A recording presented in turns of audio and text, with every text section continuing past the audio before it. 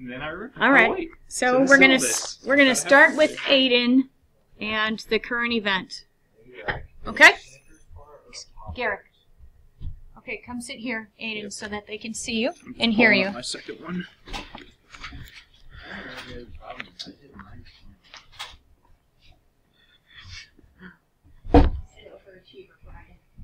So did you have the guidelines? Or did you just do it? Okay, go ahead. Aiden, we have a short amount of time. Okay.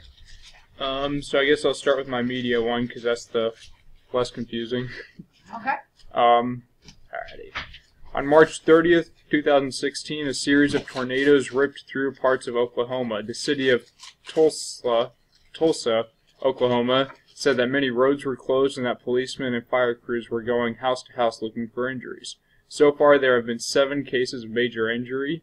The National Storm Prevention Center predicted that 9 million people throughout parts of Texas, Oklahoma, Louisiana, and Arkansas were in an enhanced area of risk. There are still currently flash flood warnings and severe thunderstorms predicted to continue. Alabama forecasters expect tornadoes with up to 70-mile-per-hour winds and quarter-sized hail. Occurrences such as these make one thing of days such as Americans experienced during the Dust Bowl, which lasted from 1934 to 1940, roughly. That series of major droughts and famine killed thousands of Americans and greatly affected the American economy. These storms in Oklahoma and its surrounding states are nowhere near to the magnitude of storms experienced in the Dust Bowl, but they still affect Americans' life in harsh manners. Obviously, technology and early warning systems greatly reduce the probability of the U.S. experiencing as harsh of a weather strike as the Dust Bowl, but it is interesting to see just how far the nation has improved. Within minutes of the tornadoes and flash floods occurring, emergency response teams were closing off roads and getting people out of harm's way. If the tactics of early warning and response teams available today were used on occasions such as the Mississippi River flood of 1927 or the Johnstown flood of 1889, or even the more recent Mississippi flood of 1993, then the loss of American lives would have been greatly reduced. To see these differences makes one aware of the advantages they have in today's times and makes them more thankful for it.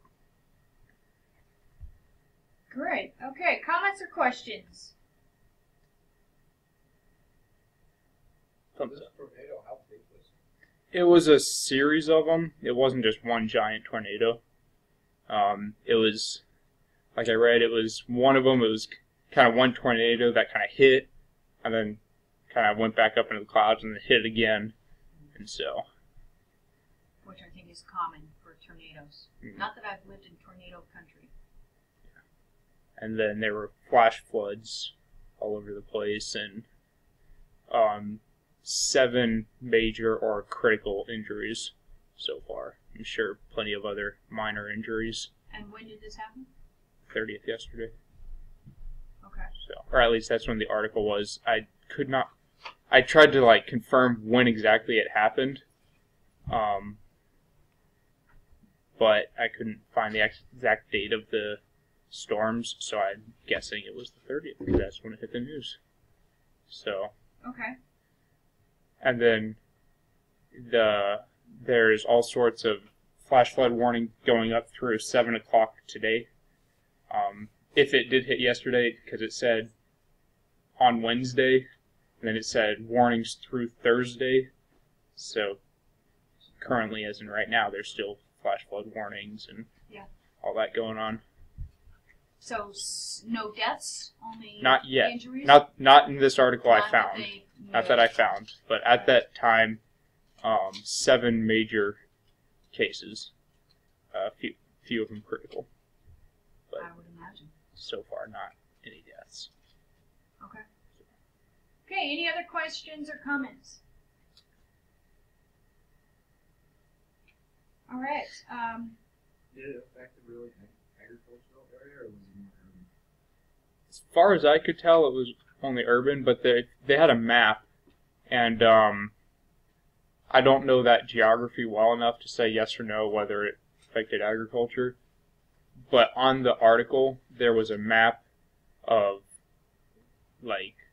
flash flood warning and then flash flood possibility areas. It was a pretty big area. I mean, 9 million people are possibly affected by it. In Oklahoma. In Oklahoma, parts of Texas, Louisiana, throughout that whole region. So it's not just Oklahoma. Let's see, I had it in here. Okay. Where the states are, yeah. But Alabama, Arkansas, Louisiana, and Texas. And Oklahoma. All right. So, great. alrighty. And then the legislative one. This is the one that's not as close to the problem just because I didn't tie in the legislation, but I will do that. Okay.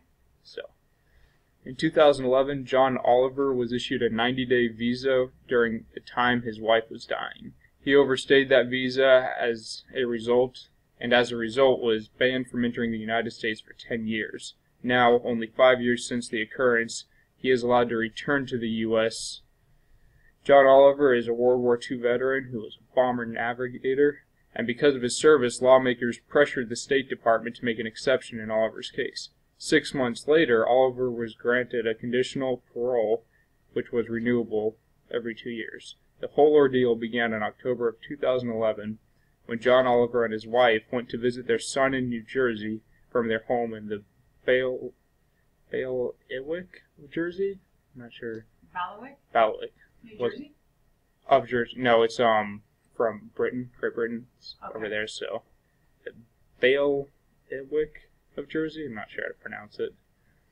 They had planned on returning home after their 3-month visa expired, but because of John's wife's health, they were unable to travel. Because of their inability to travel, John Oliver's son, Robert Oliver, and his fiancée had to quickly try to secure green cards for the elderly couple. They were not able to get the cards, but John Oliver and his wife were not punished by immigration officials. They were told that it was an easy case and that they should not worry. In the meantime, John's wife died in hospice care, and John and his son were still desperately trying to secure a green card for John Oliver because of his declining health, but they were continually rejected. Despite that, John Oliver had paid U.S. taxes as well as $70,000 in medical bills.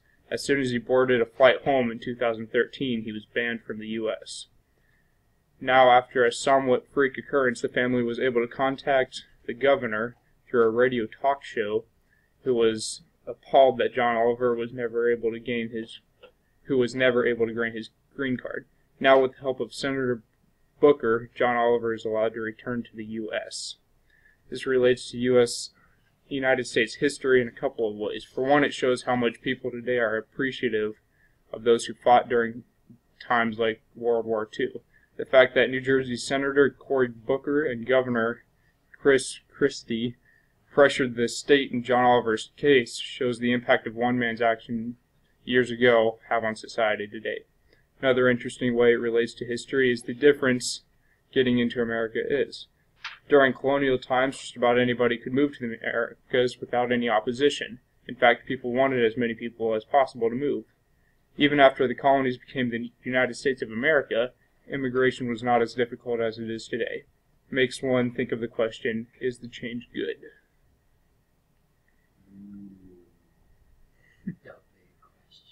And obviously the legislation I'm trying to tie into this is immigration laws. Okay. All right, questions, comments?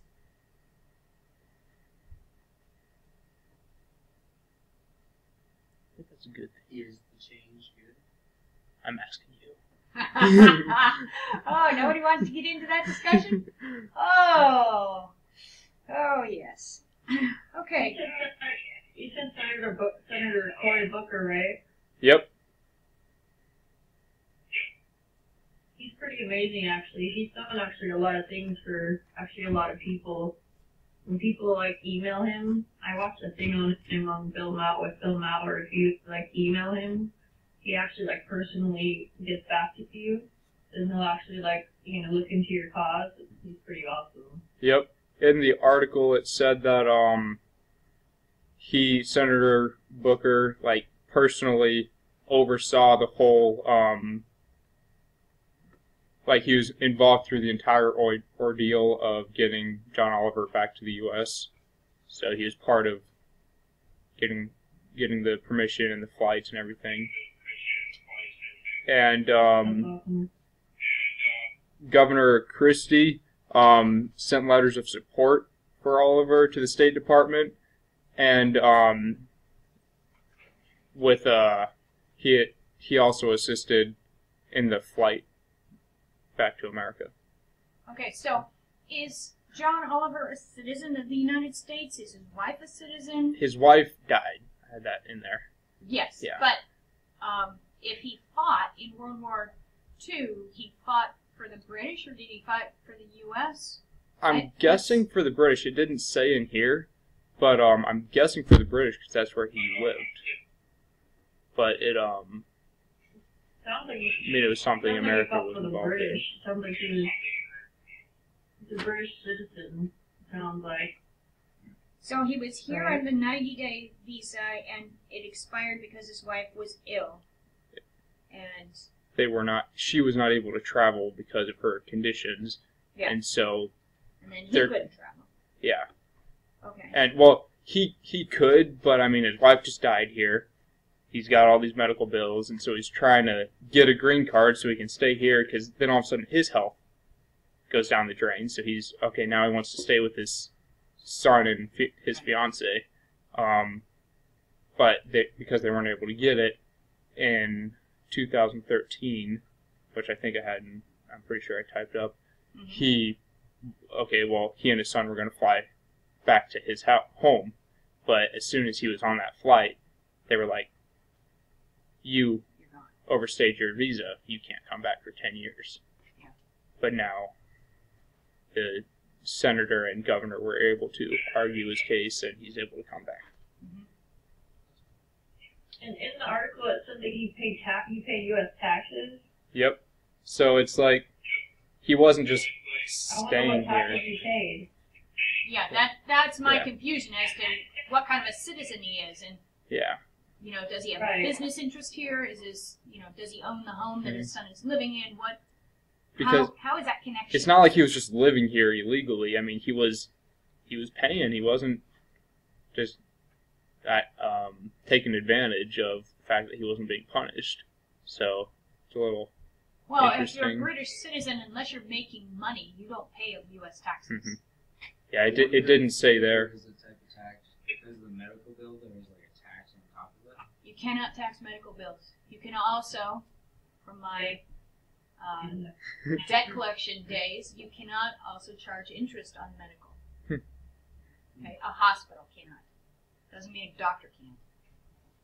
And So, yeah. if you say that you're going to pay $1 for a hospital bill for the rest of your life, they have to accept that at a hospital. So yeah, that's what was in the article, and so Okay. that's what I found. All right. So yeah, immigration laws. That's a Confusing. hot topic. Yeah. Yeah. And they did. I didn't involve it in my current event, but they did write a letter to Obama, Mhm. and it seemed the letter they got back, it was like, okay, did Obama write this, or is it kind of just sent to his office and his office replied? Because they got back a list of associations and organizations they should contact, Mhm. and he was like, and the letter said, yes, this is a hot topic, but that was it. He didn't say I can try to help. So that's what makes him think, okay, is this from Obama or is this from his organization?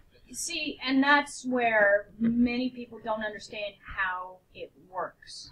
And in my experience, as working in Senator Frank Murkowski's office, and working with the legislative aides and the legislative staff, there are two kinds of staff. And basically, it's the staff that does the work of the U.S. government. Mm-hmm.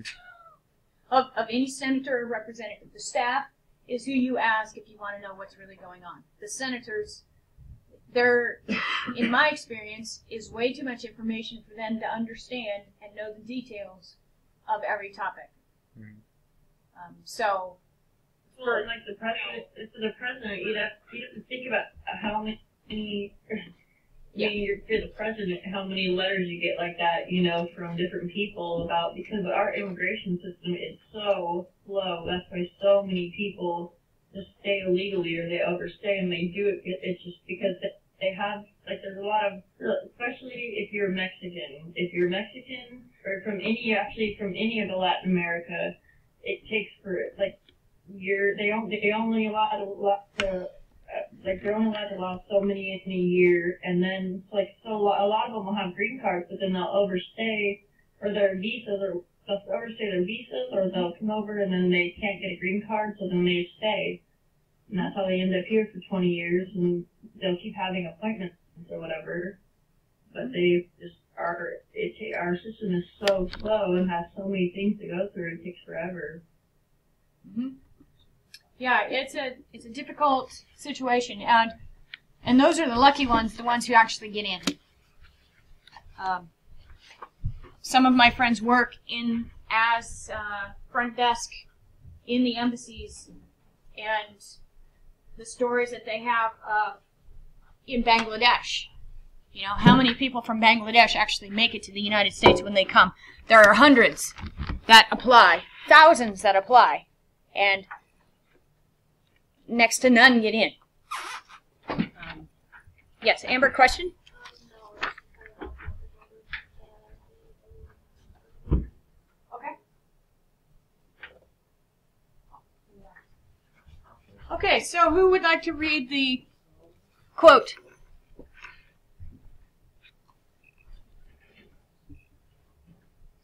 I can't see it up on the screen. You can't see it on the screen, okay. Man.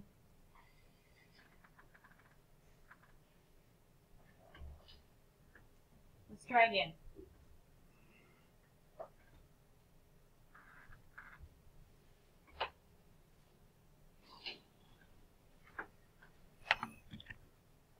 Can you see it yet?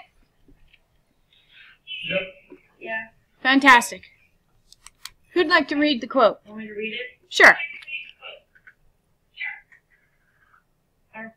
Forces save the remnants of the Jewish people of Europe for a new life and a new hope in the reborn land of Israel. Along with all men of goodwill, I salute the young state and wish it well. Wait, you guys know. Okay. So, well, we'll get into a little bit about this after World War II and the development of Israel. Israel, of course, is in a region of the world that is in constant flux. And so there's been controversy in that region from, I don't know, the beginning of time, pretty much. There's been controversy almost in every region since the beginning of time, but this region is particularly voracious, I would say. Okay, so we left off here. Is Brianna gone for the day? Mm-hmm. Okay. So we left here the photo of Auschwitz. That's the tiny gas chamber. That's not the big one. You're right. This is the tiny one. And as I described, you can see scratch marks on the walls as you go through this. And again, I'm going to preface these slides with my own bias and my own experience because it was very emotional. There are people who proclaim that the Holocaust never happened, and that these are basically American propaganda to dishonor the Nazis and the Germans. And my personal opinion is you can't walk through a concentration camp without being affected by what you see and feel in this. deep in the cement that I could stick my finger and my finger would go up to about here. It was just in solid cement and they were scratched out deep long. Mm-hmm. Yeah, it's pretty tough. So here's one of the walkways, and as I described, this is Auschwitz, and this was originally built. These were originally built as Polish Army barracks, and so these brick buildings were transformed into areas where the people that they kept alive in order to work were housed in Auschwitz. There were also some where the experiments were being done. And this is one of the walkways. You can see the concrete fence posts, and that's all barbed wire. Every one of those, you probably can only see dots on your screen, but every one of those is a line of barbed wire. And it curves in so you can't climb it. And actually they're also electrified. So this is Block 10 in Auschwitz. Has anyone heard of this? Block 10? Block 10 is where Karl Klauberg, who was a German physician, did experiments on women to develop a method of sterilization on a mass scale. So he experimented on women. Most of them in Block 10 were Jewish, but not all. If you were Catholic or homosexual or Polish, even some of the Polish. Okay, this is also Block 10. So you can see on the left the photograph of Block 10 where the women were. You can see that all of the windows have been closed, not just closed, but boarded over because the blinds would prevent the women from observing the prisoners. You can also see in front of the wall that there is a concrete slab, and you might or might not be able to see it, but there are holes in the slab, and this is because this was called the death wall, and this is where executions, some of the executions would be staged between Block 10 and the next barracks over. Here's one of the guard towers with two sets of the electric fences, and you can see the electric fences on the far side as well. So you have electric fencing and barbed wire the entire height of these fences. So this is obviously a halt sign, electrified right in front of the electrified fence, and it runs the entire perimeter of the camps. Okay, these are the train tracks that lead into the camp. What's amazing about Auschwitz and that is it's almost like they walked. Well, it is. They kept it pretty much exactly the way it was left when the prisoners were liberated. Okay, and here's Birkenau. Auschwitz killed millions. Birkenau was built specifically to kill people. And so this is the front gate, the guard tower. You can see the train tracks that are going in. You can see in that entryway, you can see the trees at the far end. This is called the Gate of Death, and they began building the camp in 1941. And this is like 2 miles from Auschwitz. And what they did is they moved people. There were farmers. There was a town there.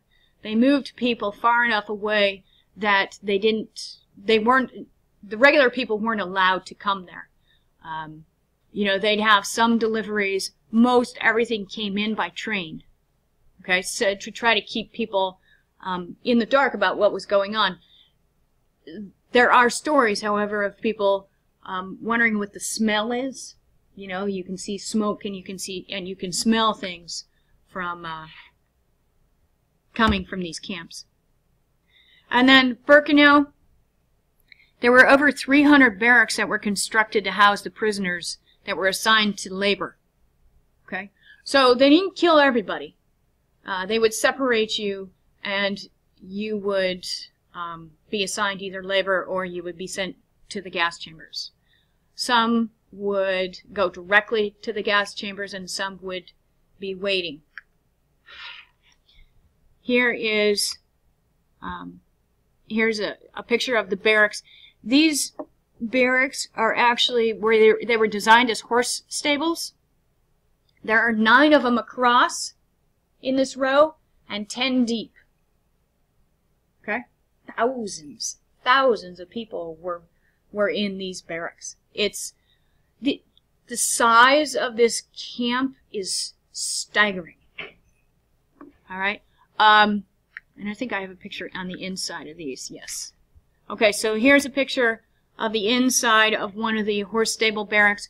You can see at the top where you would have glass, perhaps, but there was no glass here. So you can see the bunks, 3 high, the length of these barracks, and so people shared these bunks with strangers, whomever they were. So there'd be 3 or 4 people per bunk on each set of bunks. You know, 3 or 4 people on every level. All right. This is the inside of some of the brick barrack bunks. Okay, and hundreds and hundreds of people would be in each one of these barracks. All right, and this is the latrine. So for all the people who were in the camp, this is where you went. There obviously is no privacy. So you can imagine also how cold it is in the winter, because we were there in May and I was freezing. It wasn't warm, right? It was probably in the 40s. It'd get up into the 50s or 60s, but it wasn't warm. And you know, you can imagine what it was like to, these are concrete, to use these. Here's another picture of the electric fence in the barracks. To the side, you can see to the left, you can see smokestacks, and those are some of the brick barracks that they were able to destroy as the Allies were coming in. They tried to destroy some of the evidence before the Allies got there, when they knew the Allies were coming in. All right, and here's one of the roads between the barracks, and there were 6 sections of barracks, and you can walk through these, but look down at the end of this picture. Standing on one end of Birkenau and looking to the other end, you can't see the people at the other end. You can't see the other end. Yeah, it's phenomenal. Here is one of the guard towers, and again left as is. This one is one of the wooden guard towers, overlooking some of the barracks that they were able to destroy. Here's a picture of women and children. These women and children were heading directly to the death chambers. So if you were old, if you were determined to be not of able body, if you were too young to work, then you were sent directly to the death chambers, or to the they'd separate you off of the train. And so if you were acceptable, you'd go one direction. If you were unacceptable, you'd go the other direction. And you can see here one of the older women taking some of the kids. And so everything that they had in their suitcases and that were used, they would bring their suitcases, they would be parted with their items, and then the Nazis would go through them. So some of those buildings were full of suitcases, some of them were full of shoes, some of them were full of blankets, some of them were full of hair. It's pretty amazing. Here's the remains of the crematorium at Birkenau. This, if you remember the Gate of Death, if you look on the far side, and to the left of that, this is what they were. They tried to destroy it all, but they weren't able to take it all down before the Allies came in. They were going to work on restoring the crematorium so that you could see it. So these were the ones that they actually tried to blow up to destroy the evidence. Okay, and here's a view from the crematorium to the gate of death. Right? So you can't see any person. You can barely see the gate. Okay, any questions about Auschwitz or Birkenau? So, like, how many miles? Like, area? Miles and miles. Birkenau is much larger than Auschwitz. It's at least twice the size. I have a book on Auschwitz and Birkenau that I'll bring in when I bring in the historic facts. We bought that as we were there, and I think I explained in the last class where we, as we were going through these museums, as you walk through these, and I tried to only take pictures on the outside of the buildings at Auschwitz because they did ask that you respect, you know, the people who died. So, in these buildings, they're really large. Okay? This kind of gives you a description. So, they're 3 stories high. And as you walk through the hallways of these buildings that they're using as museums, there are photographs of all of the prisoners that came in. Because the Nazis were very meticulous, very detailed. They would use that. I mean, it was very well ordered, right? So they took a photograph of every one of the prisoners. Well, the photographs that they were able to use are lining all of these halls, the entire length of the halls, all 3 stories, and there were probably 4 tall, the entire length of the halls, both sides of the hallways, of people that had been killed. They had all been shaved, and like I said, as you go through these museums, it describes some of the things that were found after the Allies came in and saw what was going on. So you have, you know, and there's a suitcase with A. Frank on it. Okay, not the Anne Frank, but Anne Frank. There was another Anne Frank. And blankets and baby shoes. Like there's a whole room that they dedicated to baby shoes. And it's just literally mounded with that. And you walk through the one where there's the hair. And honestly, they kept the hair. Anybody know why they kept the hair? No, I was going to ask that stuff on. They used it in uniforms. Like the ship's uniforms. Oh, really? I was thinking maybe pillows. And they may have done it for that too. But the ones that I've seen, the U-boat captains' jackets were lined with hair as the insulation. And I have to say, it stunk. It did.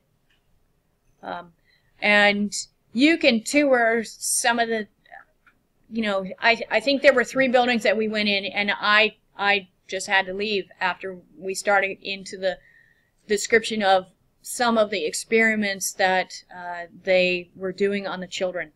I was just done. It was just done. It was too much. It was way too much for me. So I did it. I watched a couple documentaries on it, but there was one where they really went into about the kids. Yeah, the same thing. I had to turn it off. Yeah. Too much. Yeah. It was it was heavy. But I recommend, if anybody's ever able to go, I recommend going and seeing it, and determining for yourself whether you believe that it actually happened or didn't happen. Like I said, there are critics of this who say that the Holocaust never happened, that it is a hoax perpetuated by the United States government to put the Nazis in a bad light. So, all right, moving on to any other questions? Yeah, did they have any evidence of that? Any evidence of what? Like, the people who believe it's a hoax? They have theories and they produce information that says that the United States government went in and created all of this. So they don't have any hard evidence. They really don't have a lot of hard evidence. There's people that even say there's conspiracy on like Sandy Hook that say that Sandy Hook shooting didn't even occur. There's conspiracies on everything. Yes. Yes. All right. So then you have Auschwitz. You have you have Europe winding down. You still have the Pacific, right? And looking at the amount of time that it has taken to take some of these islands back, and the number of people, Americans who are dying in the Pacific, Truman is trying to mitigate the number of U.S. deaths, right? And so they have developed, with the Manhattan Project, they have developed some bombs, and they're considering using them, okay? So leading up to this, you've got Iwo Jima, where 27,000 Marines were killed. One third of all the Marines that were killed in the Pacific were killed at Iwo Jima. Okay? So, tremendous battles and deaths. Right? Okinawa was nearly impregnable Japanese defenses. There was a 35% casualty rate. It was higher than Normandy. All right? So really a lot of fierce fighting, right? So they're looking at these small islands, and then they're looking at Japanese homeland. And they're honestly looking at alternatives, because for them to invade the Japanese homeland, it would be extremely difficult, and they're worried about the number of lives that it would cost, both on the Japanese and the American side. But, you know, coming from the U.S., they're worried mainly about the Americans, right? And not necessarily the Japanese citizens at this point. And Japan, the military leaders would not surrender, okay? It is against their honor to surrender. They're not surrendering in any of these instances. Whether they were outnumbered or not, they flat wouldn't surrender, right? So, you have the Potsdam Declaration, which Japan refused to engage with. And so, on August 6th of 45, a B-29 Enola Gay dropped the bomb, the first bomb. Okay? And on 8/8, Stalin declared war on Japan. The Japanese would not surrender even after the bomb. One thing that happened is that all communication was obliterated. So the Japanese government didn't even know what happened until they sent a plane to check to see what was going on. And then the plane 100 miles out could see some of the dust in the cloud. Right? But this was hours and hours after they dropped the bomb. Right? And so, on 8/8, Stalin declares war on Japan. As agreed, he was going to declare war after Germany surrendered. And then you have, on 8/9, the bomb dropped in Nagasaki. Okay? And after this, the emperor surrendered. The military leaders, at this point, still were considering not surrendering. Okay? As they dropped the bombs, it was overwhelmingly backed in America to end the war and to shorten the war, to save American lives. Please, let's just be done. Okay? And so there was overwhelming support to be done. There are critics, and have been critics from the very beginning, as to whether the atomic bombs actually needed to be used. You know, was it too much? Was the civilian cost too much? Was the military, was the cost too high? If you recall, civilian casualties have been increasing throughout the war. You had carpet bombing, you had the firestorms, right? Germany had bombed London. You had the Americans and Britain who were bombing Germany. Carpet bombing. There were civilian casualties. You have carpet bombing now, and hydrogen atomic bombing. Okay, so as you look at this, what really needed to happen? There are critics from both sides.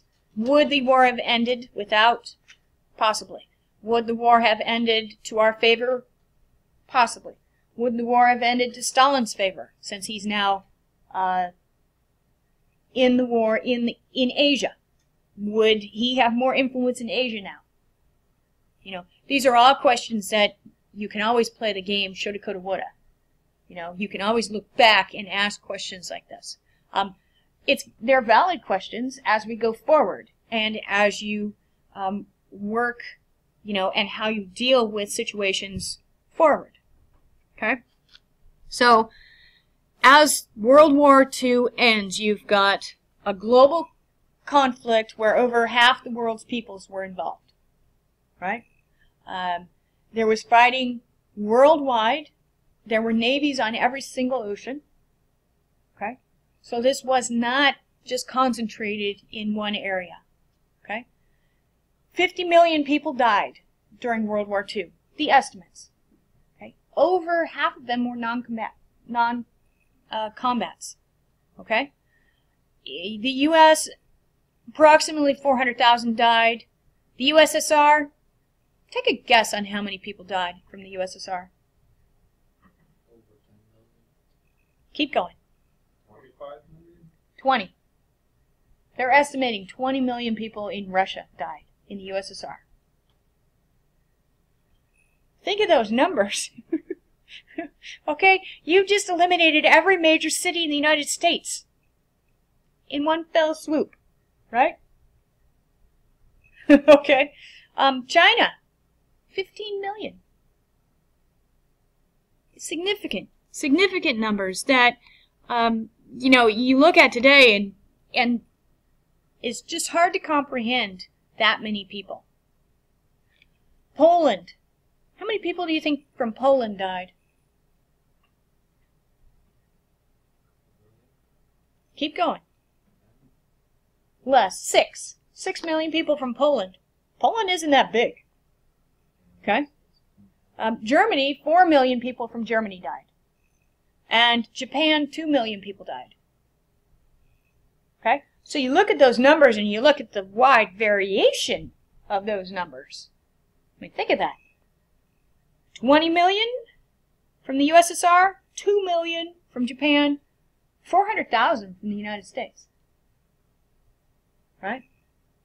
And so these are all questions and things to remember as we go forward, as World War II sets the tone and the thought pattern, and especially the foreign policy for the United States and the rest of the world.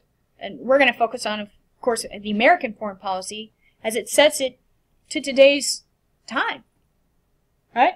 I mean, we're still living with things. You saw the quote about Israel. We're still living with things from World War II, direct results from World War II.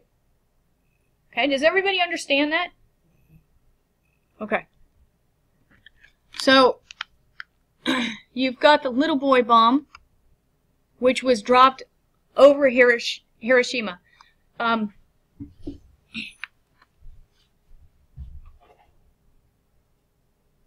This didn't even hit the city. It exploded above the city. Okay? As it exploded above the city,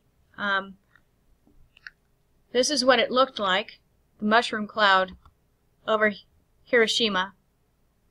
About 300,000 civilians and about 43,000 soldiers lived there. It was an important military center. And this is about 8:15 on a Monday morning. So it detonated 1,900 feet over the city, and 9 out of 10 people within a half a mile of ground zero were just gone. Literally ashes in most cases. Just gone. Everything. People, everything. Nearly every structure within a mile was obliterated. Within 3 miles, almost every building had been damaged. Okay? So the force of this bomb hit the Enola Gray as it was 100 miles out, and the concussion. Okay? The city was lit on fire and killed a lot of the rest of the people who had survived. The people who had survived in that region, for whatever reason, after the fire came in, most of them couldn't get out. Okay? So, it took relief workers a long time to get into the city. They had some power again on the next day, and they had rail service in 2 days, on August 8th, when what happened? What did the USSR do? Declared war. All right? The United States, nobody really understood what had happened until the United States described what they had done on August 7th, the day after. Okay? Because nobody knew what kind of a bomb this was. The people where these bombs were the atomic bombs, like the Bikini Atoll and the Marshall Islands, all these people are still living with the effects of us dropping these bombs, too. Yeah, those generations are certainly, and some of them are, some from World War II are still alive. Yeah.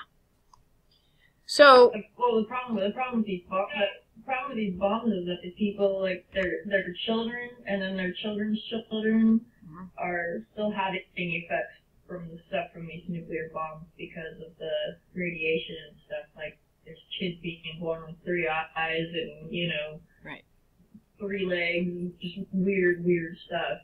Right. From these bombs still. Right, and if you know anything of Japanese culture, they wouldn't be the Ainu. The Ainu are the basically untouchable people in Japan, but they were disabilities aren't seen the same way they are in the United States. At least when I was there, if you were disabled, you were put aside, basically. It's not. I'm sure that it's becoming more friendly to disabled people and that, but when I was there 20 years ago, it was not a friendly place for anyone who wasn't just normal, right? Or, achieving a lot. So this is the picture of the Nagasaki mushroom cloud, and you can see, actually it was taken from a plane, right? This was the plutonium bomb.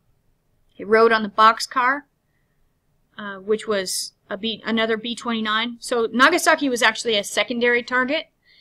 The reason they placed these bombs so close together is because the weather forecast was going to preclude that they wouldn't be able to get in again for like another week. Okay, there was a big storm coming in, and so they went, and the first target that they had, they couldn't see. And so they flew this target, and they couldn't see it either. And finally there was a break in the fog and the clouds, and they dropped it. Okay, so about 200,000 people were there. They had already partially evacuated the city for reasons, military reasons. It was about a 40% greater blast than Hiroshima. But the terrain here is a little bit differently, so you have some, apparently it's not as flat as it was in Hiroshima. And so there were pockets where the bomb would come down and it would hit, and, as it wouldn't follow the terrain of the hills and that, okay? So the geography actually saved some, but the damage there was still astronomical. So were these bombs designed to explode like above the city? Yes. They were hoping that they would explode above the city. They weren't even sure if the mechanism to arm the bomb would engage. So they were just hoping that they would blow, whether it be above the city or on the ground.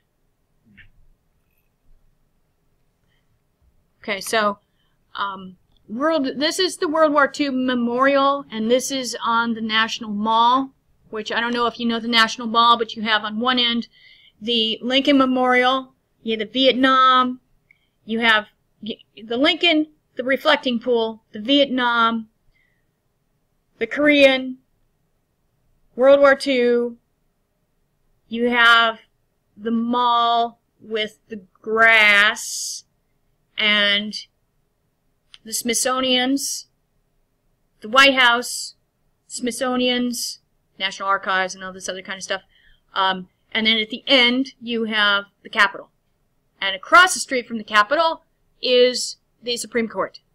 Okay? So make a line in your head, take and make a long rectangle. And you have the National Mall and that. So the Pacific is on the Jefferson Memorial side, and the Jefferson is actually further over. It's in the tidal pool, so it's kind of it's on the Potomac River, really, further off the mall. And you have other miscellaneous ones there, but these are the big ones. What are those representing? The pillars represent each state. Well, sorry. And so at the bottom of these, you can see the states. This is the European side, okay? So we were in, sorry. So as we look toward the Pacific side of the memorial, you can see the different pillars, and here taken, gosh, I keep going the wrong direction. This is, taken from the Europe side of the memorial. Alaska is on this side of the memorial. You can see the Washington Monument, of course, and you can actually see one of the Smithsonian's, the castle, from this direction. So each pillar had the name of a state or territory. We're sitting next to Puerto Rico, and I think we're not very far from here, because we took a picture of that, of course. All right, any questions?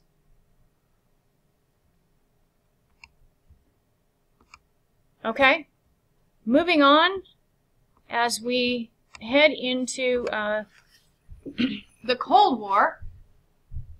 Who can give me a description of the Cold War? A lot of spies. Basically an arms race between the U.S. and Russia. Very good, Nicholas. Yes, it was an arms race between the U.S. and Russia.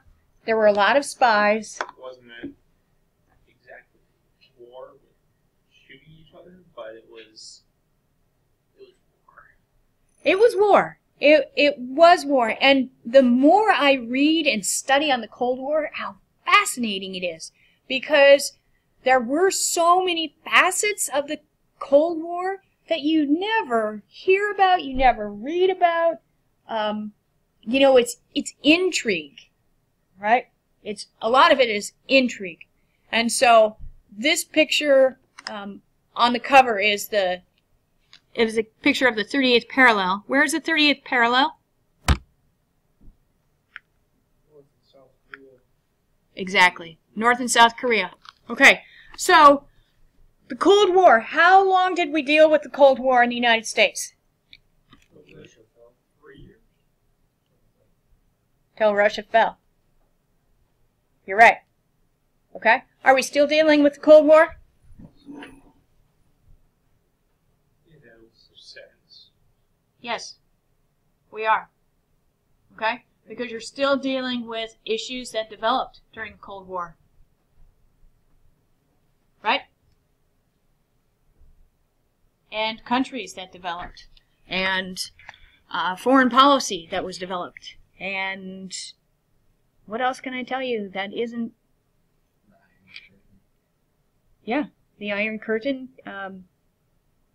You know, the development of Eastern Europe. You look at the EU now and go into Eastern Europe, the former Soviet spheres. Wow. You are definitely going back in time, at least in 2009, and I'm sure it hasn't changed much. Back to like 1950. Oh yeah, it's dramatic, dramatic, and I have some pictures here to show you some of that. So, as we come out of World War II, you have two powerhouses. Who are they? The U.S. and the USSR. So, the U.S. is termed as being at the apex of its power, right? After World War II, because we had helped win the war.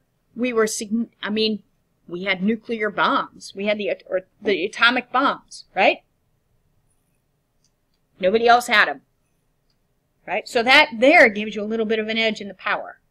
You have an economy that the production helped win the war. Okay, so you have all these things. You also have Stalin, who beat back the Nazis on this 1,000-mile front and created, had already taken over and was influential in the Eastern Bloc countries, right? In his sphere. He'd already set up puppet governments in a lot of them.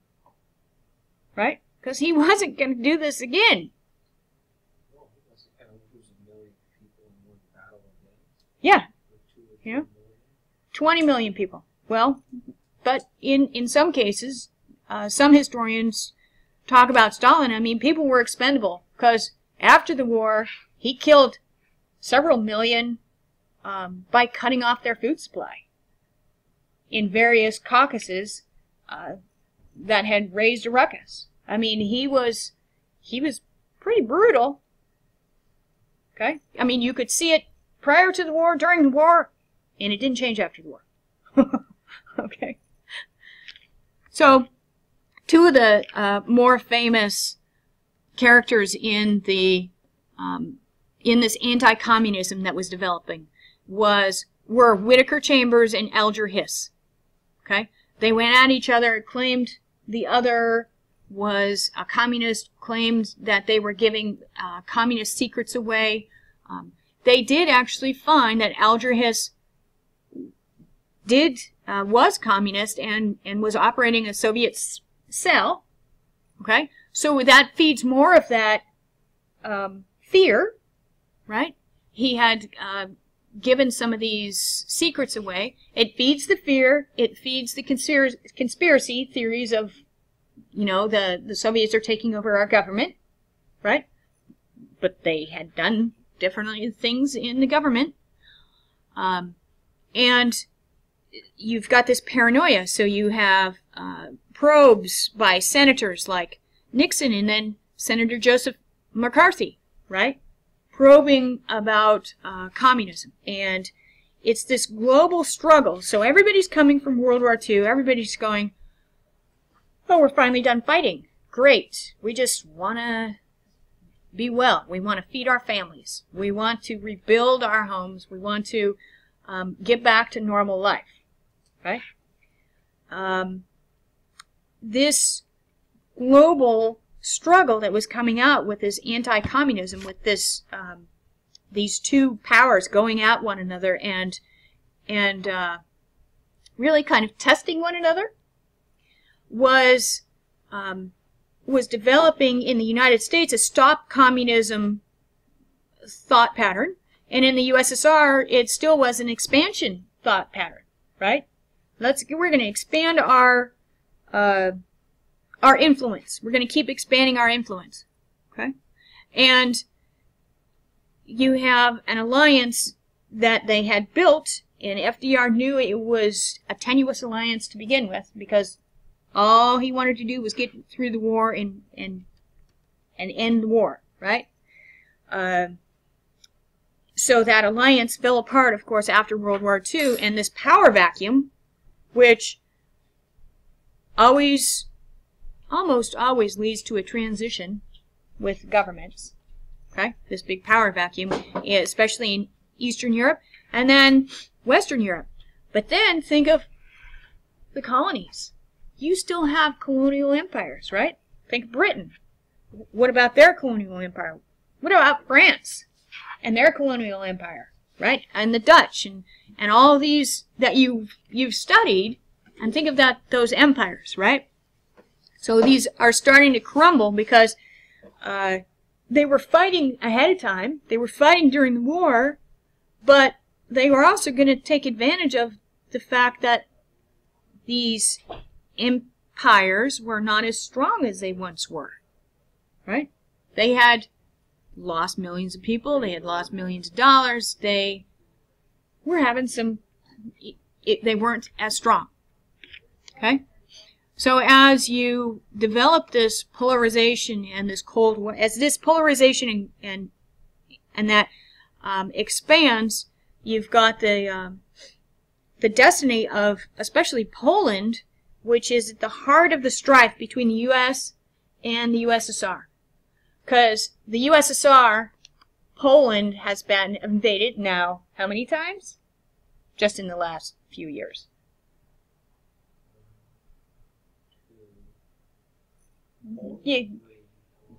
Yes, but from the West, Stalin had been hit through Poland twice, right? World War I, World War II. Right? He's like, I am not doing that again. Done. Okay, so it was critical for him to create this, to keep Poland under his sphere of influence. Okay? The U.S. Did not want to be seen as being soft on communism, but they also wanted to make sure that Poland had free elections, okay? There weren't any free elections that had been promised at the Yalta Accords. Okay, so things that had been promised and agreed upon were now being broken already. Okay, right after World War II. So that was violating this national self-determination that FDR and Truman later had worked so hard to attain. Okay? And it betrayed democracy, and it was this communist aggression. It was seen as this communist aggression in the U.S. Okay? So, as Truman and Stalin are coming at one another in Poland, you also have Stalin, who had set up puppet governments in Bulgaria, Hungary, Romania, communist governments in Albania and Yugoslavia. All right? So, you have these things that are going on that may or may not be acceptable to some of the parties that have been involved. All right, so here's a great slide of the decolonization of Africa and Asia from 47 to 99. Okay, so a lot of these countries had been really divided by the colonizers. So, and I'll pick on Britain. Say Britain, okay? Great Britain. They would come in and they would draw the line of where their new territory was. Okay? It wasn't necessarily a historic line. It wasn't necessarily a line that was made a lot of sense, beside the fact that it was a territory that they decided to draw the line here. Okay? And so, as Britain and France and the Allied nations are really not ready or willing to fight after 1945, and this self-rule was applied or during the war, okay? In 1945, you have 51 nations signing the UN Charter. And by 65, you have over 71 new nations, right? So Britain and the U.S. were willing, after a while, and remember Churchill, he didn't want to win the war and lose the British Empire. Okay, that was one of his goals of winning the war. But Britain was not willing to fight as much for their empire. Okay? France, however, wasn't willing to give up as easily as Britain and the United States. And you can see that because of Indochina. Alright, so you've got the Iron Curtain. Has everyone heard of the Iron Curtain? Okay. So the Iron Curtain, was it a wall? Was it a curtain? What was it? It was like a block of information and trade in the ocean. It was like a hypothetical curtain of influence that limited trade between ships. Okay.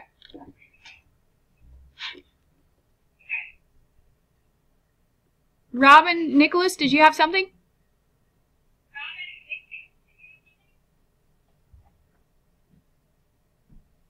No. Okay. So isn't it because of communism? Yes, it's definitely because of communism. You have Stalin tightening his grip on Eastern Europe as the U.S. is trying to assert their power, and so he's closing this trade with the United States. Okay? So it's like an Iron Curtain comes down and you no longer have any contact with some of these nations. Okay? They are fully under the sphere of Stalin. Okay? Creating a lot of tension between Russia and the US. Yes, it did create a lot of tension. What a great word. Thank you. It's a great word. It is a great word, Aiden. Right. So, you have containment. Containment. Okay, you think of containment, you think, I'm going to keep it. Okay, so, one of the ways that the U.S. responded to this Iron Curtain, which was coined by Churchill, one of the ways to do that was to contain the USSR where they already were. Not allow them to go elsewhere. Not allow them to take over, be the aggressor in any other nations. Right? Or to spread the communism that they were implementing in some of the nations now where they had this sphere of influence.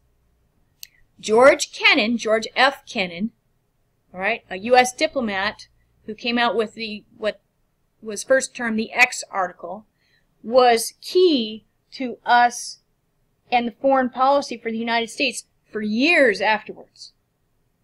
Okay? And his take on Stalin and Russia and Russian politics is what was the basis of the U.S. foreign policy of containment. Okay? Don't let Stalin steamroll and go wherever he wants. Don't let him be the only aggressor. You must stand up to him.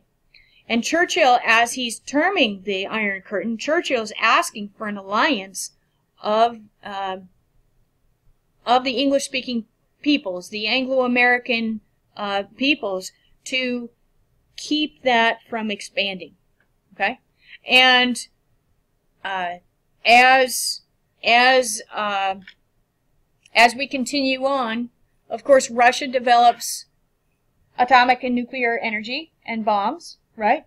And so you start this arms race, and you're developing these. You are you are pumping millions of dollars into this kind of an effort, right? So you have the National Security Act of 47, but the Truman Doctrine was important with granting $400 million in military aid to France and Turkey in containment, for containment. Okay? We were fighting the communist influence, and we were fighting the communists, okay? And as they term it, you know, as he's wanting to garner support for this, it becomes an ideological struggle, okay? Freedom and liberty versus oppression and terror, okay? As how it was seen and propagated in the United States. And from the other side, right? And so the United States with the Truman Doctrine, which is a really important doctrine, where the U.S. would support free people everywhere, okay? So basically becoming a global police nation, right? Starting with Greece and Turkey to keep them non-Soviet. And you have the Marshall Plan, right? You have the Marshall Plan, which was a European recovery plan. It was for economic development in Europe. They see hunger and poverty and desperation spawning communism. All right? Greece and Turkey, they were at this time pretty poor. Their economy was bad. They were looking for an answer. What was Germany doing at the beginning of before World War II? They were looking for an answer, right? So Truman and Marshall comes up with this plan to send in aid, send in money, if people's basic needs are met, and you have a in life there's a hierarchy of needs, right? Safety and you're messing with the camera. Okay. Safety and shelter are somebody's messing with the camera. Okay.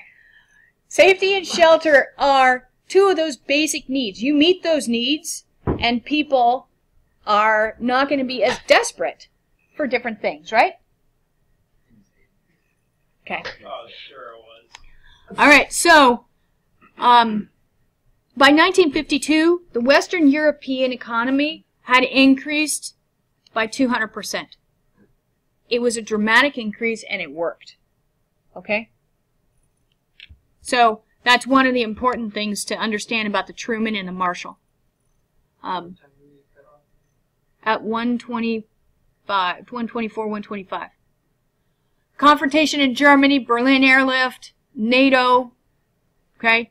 The Berlin airlift started because Stalin cut off supplies into Berlin, which had been split into basically a Soviet. The Allies had split Berlin, right? And so blockading Berlin meant that the U.S. said, fine, block Berlin. They airlifted. Every few minutes, they would bring in another plane of supplies. Food, water, any supply that you needed. Okay? And it happened for like almost a year, that the Berlin airlift. Stalin was trying to get the U.S. and Britain out of Berlin, and it didn't work. All right? So what they did is, in May of 49, the Federal Republic of Germany was basically created by the Allies, and that's what became known as West Germany.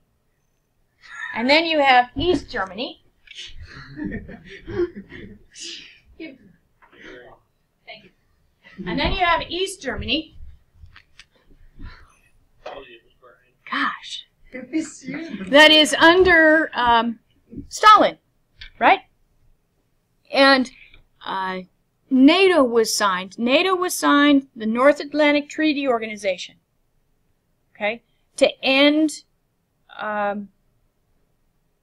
U.S. avoidance of entangling the alliances abroad, right? It effectively ended that. So we became allies and agreed to support the other nations in NATO, right? So in 1949, the USSR formed East Germany, the German Democratic Republic. The same year they exploded their first atomic bomb. Right? So the race in the arms race, and you'll hear it later, especially in the 70s and 80s, but especially in the 80s. I remember as a kid the arms race and the Cold War, and knowing that at any time you could be bombed. That was just how people were brought up. I mean, I was a kid, I remember it. And thinking that. Right? So Asia was also part of the Cold War. And the Cold War was still the U.S. and the USSR. And where those communist nations and that sphere of influence was headed. Okay? And you have the Philippines, where a pro-communist insurgency had been crushed. But you have Manchuria, which was under a Russian sphere. You have Japan, which was under the U.S. sphere, right? You have Korea, who was both, it had been partitioned at the 38th parallel, so Russia had the north and the U.S. had the south, right? You had Mao Zedong, who was fighting with nationalist Chiang Kai-shek. Okay, so the nationalists against the communists, the nationalists lost. And this was a huge blow to Truman. It was a huge blow to the U.S., a huge blow to the psyche of this democracy versus communism. Because communism won China, which nobody expected in the U.S. for it to happen. Okay, it was huge. So the U.S. recognized Taiwan, which is where Chiang Kai-shek